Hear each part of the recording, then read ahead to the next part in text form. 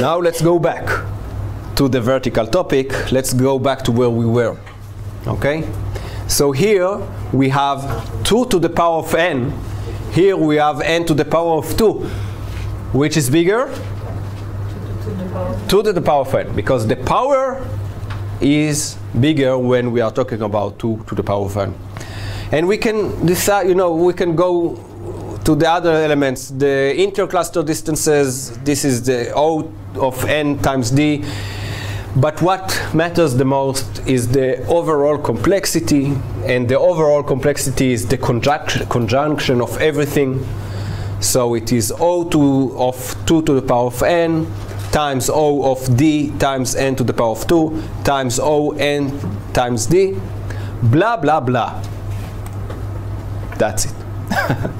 Okay? So when we quantify algorithms, all we need to do is to look what is the bottleneck, what is the most complex phase, what is the most complex step, and this is the step that determines the speed, and this is the step that determines the complexity of the problem. So that was complexity. Now let's discuss computability. Okay. If this is the complexity, here is the number of operations needed for different sizes of data sets. So if we have 10 patients, we need to do 1,024 operations. If we have 50 patients, this is the number of operations that we need to do, just in order to examine all the different combination of dividing all the patients into clusters. And as I told you also in the introduction, this is something that is impossible to do. It's just impossible. Let me go back again.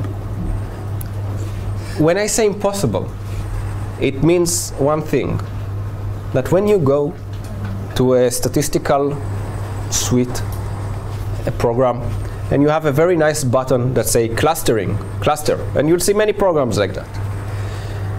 Each time that you press this button, you should know that there's no way to solve that question. This question is not computable.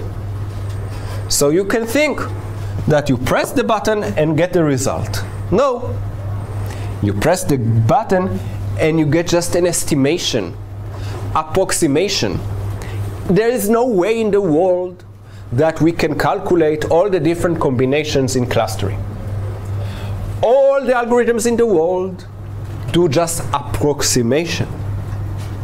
So you should have doubts whenever you press that button, that maybe the result that you received, the information that you derived from the data, is wrong. And there's another combination that the computer skipped, that the computer didn't compute, that is the right one. Just this notion. Because in reality, of course, we cannot test all the different combinations. We need algorithms that do all these kind of approximations. And the first algorithm that we will see is an algorithm called k-means.